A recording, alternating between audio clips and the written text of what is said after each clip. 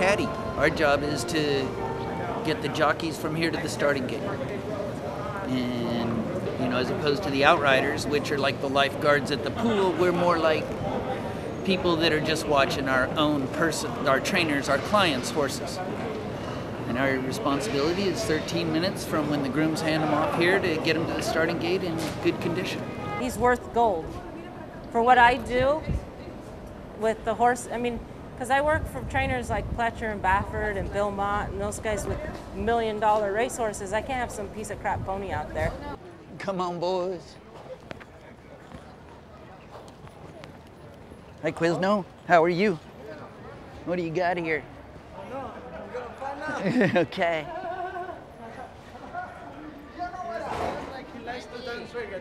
Okay, perfect. Pretty much talk about everything. They're actually, because when you're here every day, I usually work all the races every day. They become like another family, like brothers. Hey, wait. You just bit me, pony. Come on, get that horses. Yeah. Hit it. I'm going to hit you. Hit it. Get it. Come on. I'm going to hit you. You so nice. Yeah, I'm going to hit you.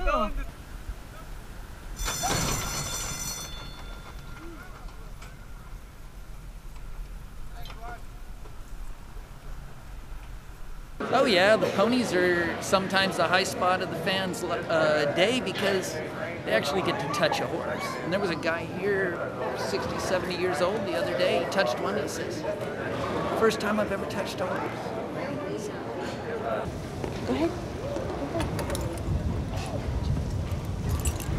He's giving you kisses. Is your horse a girl or a boy? Boy. All of these are boys in here. They're the babysitters for the race horses. Yeah, all of these, the pony horses are all males.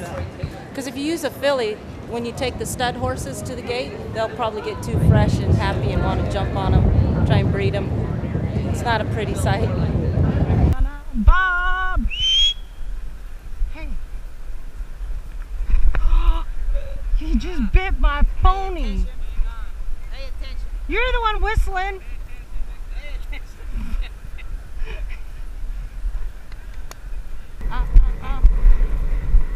attention. Cowboy up, sister.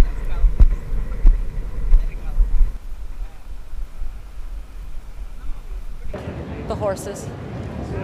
I'm not a great people person, but I love the horses. Well, ride horses. I love. That's what the only thing I know. I ride horses all my life. So. Get to be outside, get to ride for a living.